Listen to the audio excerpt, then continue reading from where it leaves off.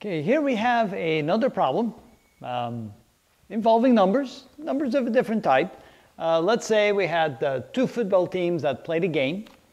They played each other, and one team scored 4 points less than twice the other, and together they made 50 points. How many points did each team score? So again, we have a problem that fits this category right here, dealing with numbers. And so how do we approach that? Well, we have two football teams. One scored more points than the other, assuming there's a loser and a winner. So let X represent, and usually you want X to represent the smallest quantity, so let X represent the number of points the losing team scored. So let X equal the number of points the losing team scored.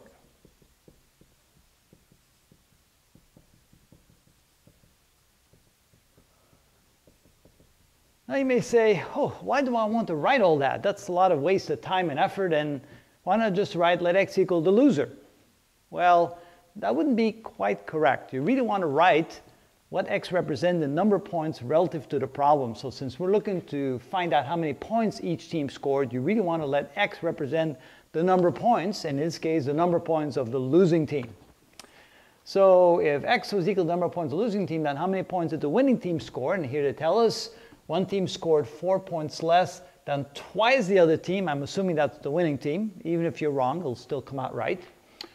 So twice this would be 2x, and then 4 less would be minus 4. So this is twice the number that the losing team scored, minus 4 points. That's 4 less than twice the number, and so that equals the number of points the winner scored.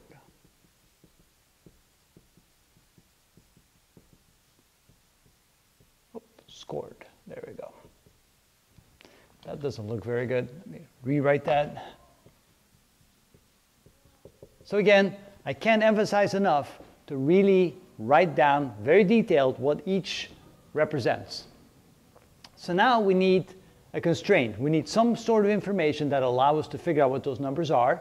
And they tell us right here that together they made 50 points. That means if we add it up together, that should equal 50. So the number of points that the losing team scored plus the number of points that the winning team scored, that must add up to 50 points. There's our constraint that will allow us to solve the problem. Now we just simply have to solve this as a linear equation. We put all the x's on the left side, they're already there. Put the negative 4 on the other side, so we end up with x plus 2x equals 50 plus 4. Remember, when we cross the equal sign, the sign changes. We combine like terms. X plus 2x is 3x, and 50 plus 4 is 54. Divide both sides by 3, the numerical coefficient in front of x. Of course, that cancels out. We end up with x equal 3 goes into 54 18 times. Okay, now did we find the right quantities? Now we assume that 18 is the number of points the losing team scored. 18. And if we double that, 2 times 18, so 2 times 18 minus 4, that would be 36 minus 4, which is 32. That would be the number of points the winning team scored. And if we add them together, sure enough, we get 50. So the answer seems to be correct.